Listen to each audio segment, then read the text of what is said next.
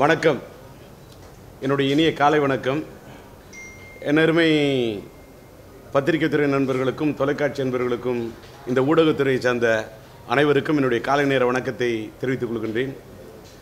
நான் நீண்ட இடைவெளிக்கு பின் லட்சிய திராவிட முன்னேற்ற கழகத்தின் சார்பாக உங்களை சந்தித்து நீண்ட இடைவெளியான காரணத்தால் இன்றைக்கு உங்களை சந்திக்கின்றேன். தமிழ்நாட்டில் பல்வேறு அரசியல் சூழ்நிலைகள் மாறிக்கொண்டிருக்கக்கூடிய இந்த காலகட்டத்தில் நான் உங்களை சந்திக்காமல் இருந்த இந்த நேரத்தில் நேற்று நான் ஹைதராபாத்திலே பத்திரிகையாளர்களை சந்தித்தேன்.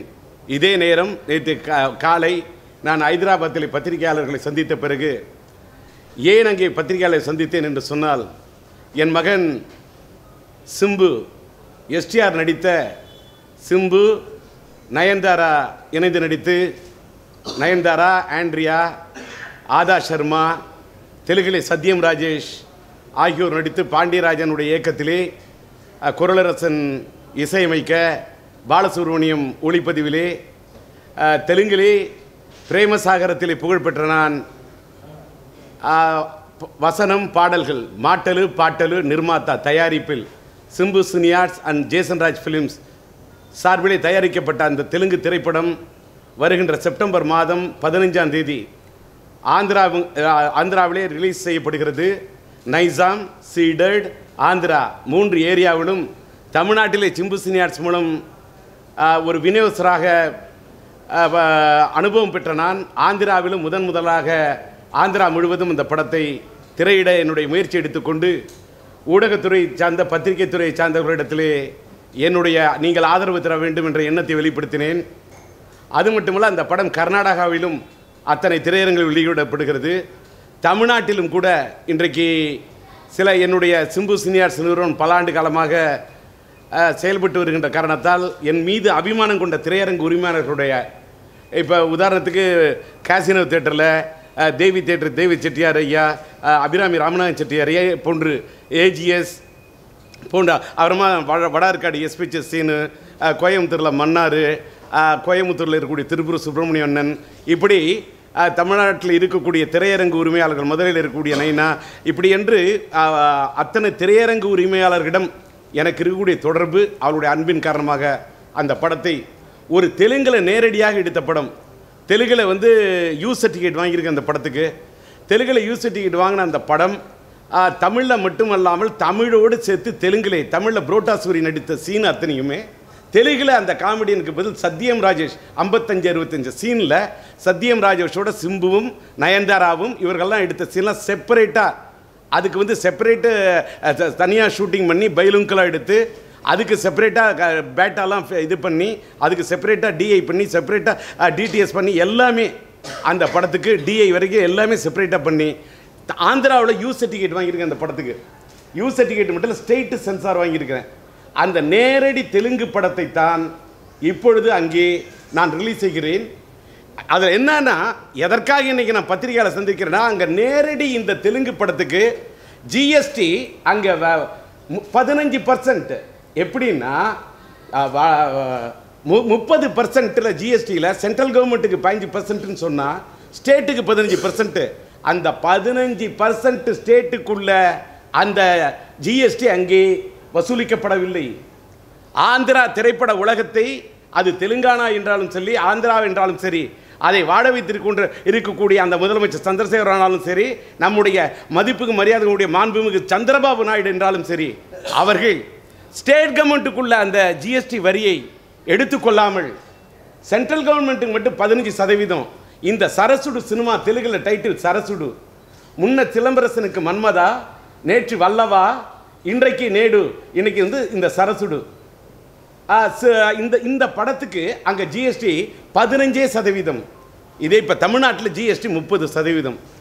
நான் தமிழ்நாட்டிலிருந்து போன எனக்கு அங்கே ஆந்திராவில் 1983 உயிருள்ள விஷா படம் தமிழ்நாட்டில் கூட சில்வர் ஜூப்ளி ஓடுச்சு 175 நாள். ஆனால் ஆந்திராவிலே டப் செய்யப்பட்ட அந்த படம் ஆந்திரா வரலாற்றிலே கிட்டத்தட்ட சில ஊரில் 1 வருஷம், சில வருஷம், சில இடங்களில் 2 வருஷம்.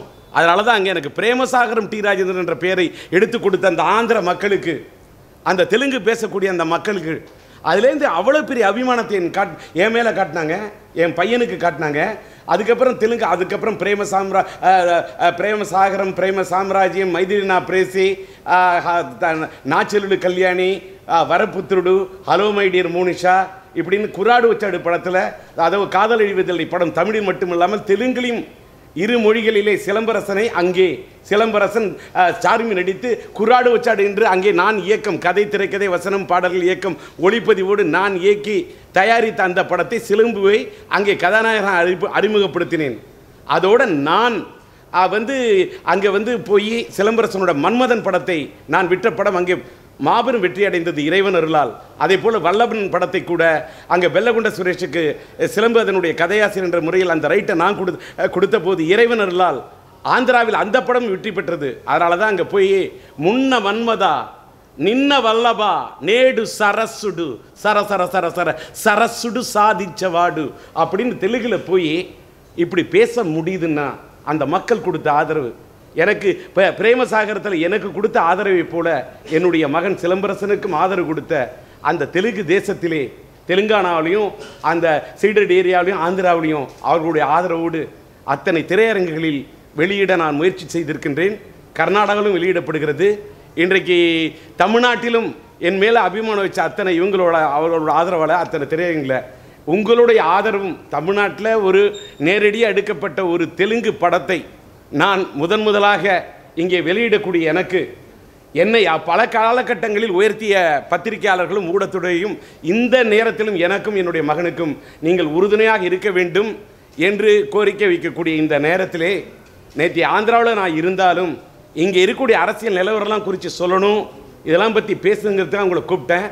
இங்கே போய் அங்கே தெலுங்கில் போய் எப்படி டி ராஜேந்திரன் இது பண்ண தெலுங்கில் போய் நேற்று இதே பத்திரிகையாளர் மத்தியில் மைக்க பிடிச்சி அவ்வளவு என்னால் தெலுங்கில் போய் ஒரு அவளை அக்ஷர சுத்தங்கா தெலுங்கில் மாట్లాடுத்தினானே అంటే நான் இங்கே காவிரி தண்ணீர் குடித்து தமிழ் பேசுகிறேன் என்று சொன்னால் அங்கே கோதாவரி தண்ணீர் குடித்து தெலுங்கில் பேசினேன். அது அதான் இவ்வளவு தூரம் தேட்டரில் போய் ரிலீஸ் பண்ணுறீங்களா, உங்களால் முடியுமா அப்படின்னா, కృష్ణా నదిలో దిగాము, కాలు వరకు నీళ్ళు వచ్చినాయి ఏమిటి, నడు వరకు నీళ్ళు వచ్చినాయి ఏమిటి, గుండెల వరకు నీళ్ళు వచ్చినా ఏమిటి, గొంతు వరకు నీళ్ళు వచ్చినా ఏమిటి, ఈతాలి ஏன்னா தறிக்கு சேராலி அப்படின்னு தெலுங்கில் என்ன சொன்னோன்னா, கிருஷ்ணா நதியில் இறங்கிட்டேன், தண்ணி கால் வரைக்கும் வந்தான்னு, இடுப்பு வரைக்கும் வந்தான்னு, நெஞ்சு வரைக்கும் வந்தான்னு, கழுத்து வரைக்கும் வந்தான்னு, நீச்சல் அடித்து தான் ஆகணும், நீச்சல் அடித்து தான் ஆகணும்னு மட்டும் இல்லை, கரையை தேடி கரையேற வழியை தேடி ஆகணும் அப்படின்னு பேசுகிறேன்னு சொன்னால், அது மட்டுமல்ல அவங்க கேட்குறாங்க தமிழில் இருந்து இந்த படம் தெலுங்கில் இது பண்ணும்போது, இப்போ என் மகன் குரலரசன் இசையமைத்த அந்த பாடலுக்கு நான் தெலுங்கில் பாட்டலு இப்போ சிலம்பு பாடின ஒரு பாட்டு கூட காத்தாக வந்த பொண்ணு தெலுங்கில் எழுதுனா எப்படி டி ராஜேந்தர் எழுத முடியும்? చిరుగాలికి వచ్చిన ప్రేయసి ఊపిరిలోకి చేరింది, ఊపిరితో లోనికి వచ్చి మనసులోకి దూరింది, వద్దంటున్నా గాలమై గుండెలో తిక్కే పోతుంది, నీలో నేను ఉంటానని గొడవ పెట్టి పోతుంది, చెప్పలేనే అయ్యో చెప్పలేనే నిజమిదని చెప్పలేనే, తెలియలదే అబద్ధమాడ తెలియలదే. இப்படி அக்ஷர சுத்தங்க அங்கே தெலுங்கில் மாట్లాடி இது பாட முடியுமோன்னு கேட்குறாங்க. చిరుగాలిగా వచ్చిన ప్రేయసి ఊపిరిలోకి చేరింది, ఊపిరితోలోనికి వచ్చి మనసులోకే దూరింది, వద్దంటున్న గాలమై గుండెల్లో తిక్కిపోతుంది, నీలో నేను ఉంటానని గొడవ పెట్టిపోతుంది, చెప్పలేనే అయ్యో చెప్పలేని నిజమిదని చెప్పలేని, తెలియలదే அபத்தமாட தெளியலதே. இப்படி பாடிங்க அமிச்சேன்.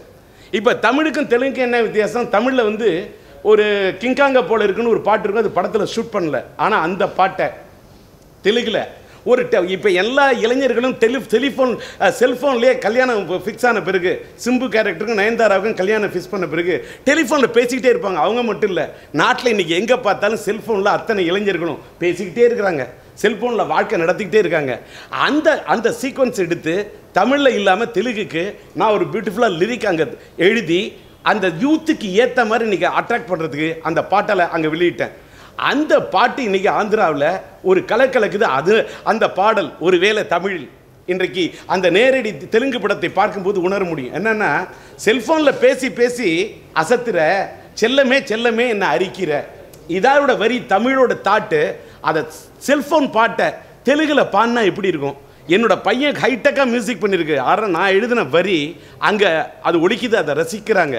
அது அவரோட வெற்றி இறைவன் கையில் இருக்குது, 15 தெரியும். ஆனால் அந்த பாட்டு என்னென்னா, సెల్ఫోన్ల చిలిపిగా పిలిచే సరసుడా నా చెలియా అంటూనే గుబులు రేపకుర్రా అస్కీగా మాటలాడి ఊరిస్తావే కిస్ అడిగితే కసు బుసులాడతావే నవ మన్మధుడా ప్రియ వల్లభుడా ఈ పిచ్చెక్కించే ప్రేమే నన్ను చరిచరా నా రింగ్టోనే అది నువ్వేనే చాటింగ్ వైటింగ్ వైఫై లైఫై ఆయే సెల్ఫోన్ల చిలిపిగా పిలిచే సరసుడా నా చెలియా అంటూ నెగుబులు రేపకుర్రా.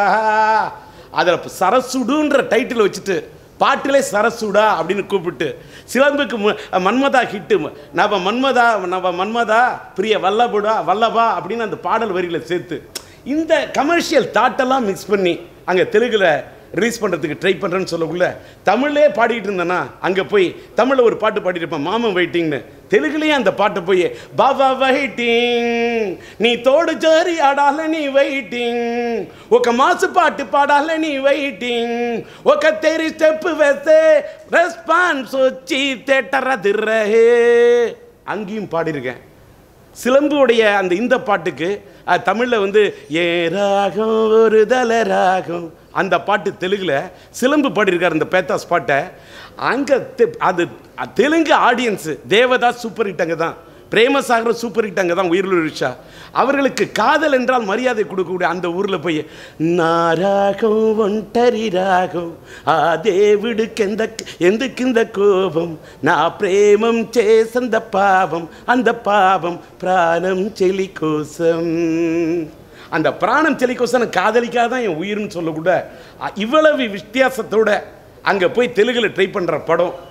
ஆந்திரா மக்கள் அந்த தெலுங்கானா ஆந்திரா தேசத்தில் அந்த வெற்றியை இறைவன் கொடுக்க வேண்டும் என்று கேட்கின்ற நேரத்தில் இவ்வளவு மாற்றங்களோடு இவ்வளவு கஷ்டப்பட்டு இந்த படத்தை அங்கே ரிலீஸ் பண்ணக்கூடிய நான், கர்நாடகாவிலே என் நண்பர் செந்தில்குமார் கை கொடுக்க ரிலீஸ் பண்ணக்கூடிய நான், தமிழ்நாட்டிலும் அந்த படத்தை என்னுடைய திரையரங்கு உரிமையாளர்கள், என்னுடைய சக்தியே இல்லை, என்னுடைய திரையரங்கு உரிமையாளர்கள் என்னுடைய விநியோக திரையத்தில் எனக்கு இருக்கக்கூடிய நண்பர்களுடைய உறுதுணையோடு தான் தமிழ்நாட்டிலையும் நான் வெளியிடுறேன்.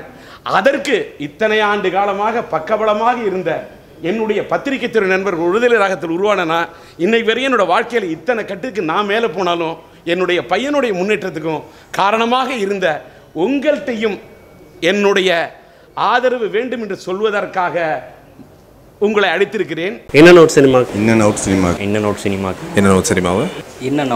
சப்ஸ்கிரைப் பண்ணுங்க. கண்டிப்பா இந்த சேனலை நீங்க சப்ஸ்கிரைப் பண்ணுங்க. இன்னனவுட் சினிமாவை சப்ஸ்கிரைப் பண்ணுங்க. பிடிச்சா ஷேர் கூட பண்ணுங்க.